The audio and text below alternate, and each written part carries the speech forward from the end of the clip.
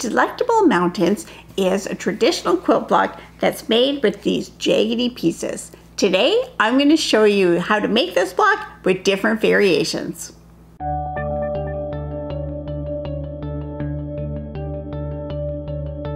Welcome to Epida Studio. My name is Elizabeth and I help you make beautiful things with quilting, pujagi, and embroidery. Delectable Mountains is a traditional quilt pattern and it's made with these strips with these little jagged pieces. Now there are a lot of different ways to make this piece, but I'm going to show you one that is quick and easy and also versatile. So the first thing you probably noticed is that this piece is not square, and it's certainly not a 12-inch block. This piece finishes at 6 inches by 7.5 inches. But if you hang on to the end of the video, I'm going to show you how you can make this into a 12-inch block and how you can make variations of this in other sizes that will help you get a 12-inch block. So to make this block, you're going to need two 8.5-inch squares of fabric.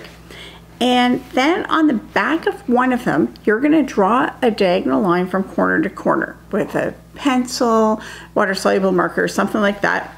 And we're going to put them right sides together. And we're going to be doing what I call the most popular method for half square triangles. So if you want to see the whole tutorial, you can check that out. But we're going to put them right sides together, and then we're going to stitch 1/4 inch or slightly less than 1/4 inch away from that diagonal line on both sides. So now that the stitching's been done, we're going to cut apart right on the line that we drew between the two lines of stitching, and then we're going to open those and press them, and you can see we'll have half square triangles.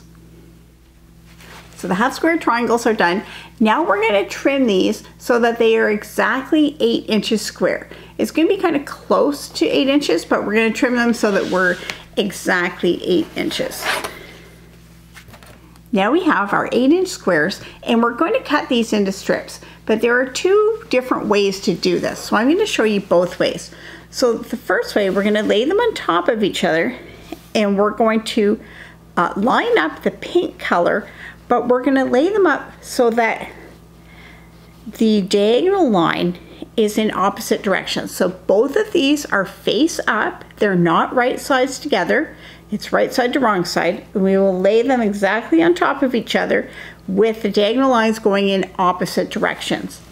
Then the other variation is we can take our two squares and lay them up so that they are going in, they're exactly the same. And we're going to cut them the same way. So I'm going to show you what the difference is between these two methods. But when you pick one, then we're going to take the 8-inch square and we're going to cut it into 2-inch strips. So you will get 4 2-inch strips. So now that we have our pieces, we're going to lay them out, but we're going to switch the direction.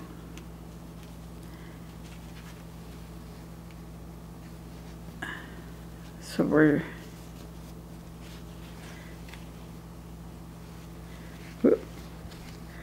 that one's that way. And this one goes this way. So you can see we've taken these strips and just moved the one from this side over to the other side. And we can see it looks kind of like saw blades with these little peaks. So now we're just going to stitch these 4 strips together with a 1/4 inch seam. Now the other piece that we cut with the diagonal going the other way, it is going to be just a mirror image of the first piece. So by switching the diagonal, we get 2 pieces that are mirror images instead of 2 pieces that are identical. And I'm going to show you how we can use that when we put it together into a block. Once our strips are joined together, this is what the piece is going to look like. And so this is where you'll have some fun if you want to join your 2 pieces together. So the traditional way is to join them so that the mirror images make a little mountain that goes up and down. And that is one way to do that. Another fun way is you can have the negative versions of each other. So this is another really fun design. And so these are the two that are mirror images that were cut with the diagonals going opposite directions. But you can also get some fun effects with the two pieces that are identical. So we can see these two pieces are identical. So we could join them like this. This is going to look like different kind of mounts, up, down, and that actually echoes the shape of the piece. So that is a fun variation.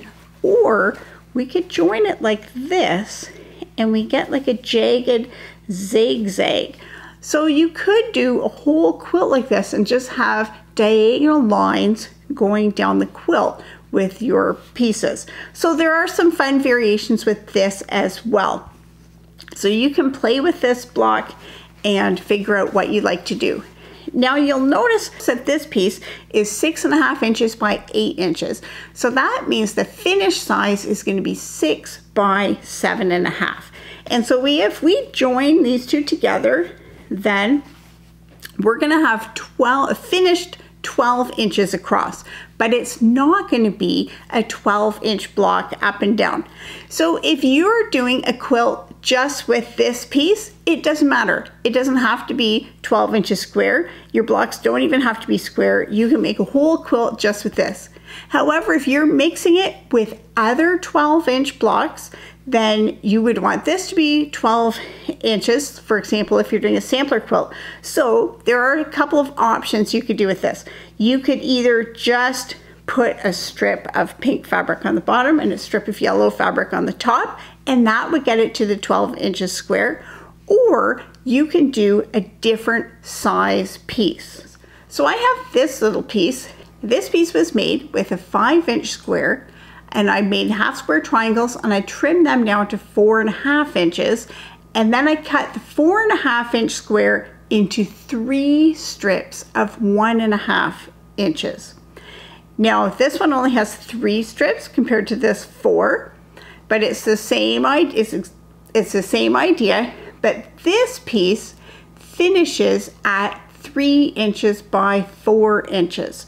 And so if you can do the math, you'll know 3 inches by 4 inches means that if I do 4 across and 3 down, it's going to end up as a 12-inch square. Now these mountains are quite a bit smaller, but if you are just making a Delectable Mountains block for a sampler quilt, this is another good option. So you can see there are a lot of variations with this block. So have fun playing with this block and playing with different color layouts. For more inspiration and ideas, you can check the link below to go to the tutorial, and I have some diagrams to show how these blocks would look made up into a quilt. And for other quilting tutorials and inspiration, be sure to check out epidastudio.com.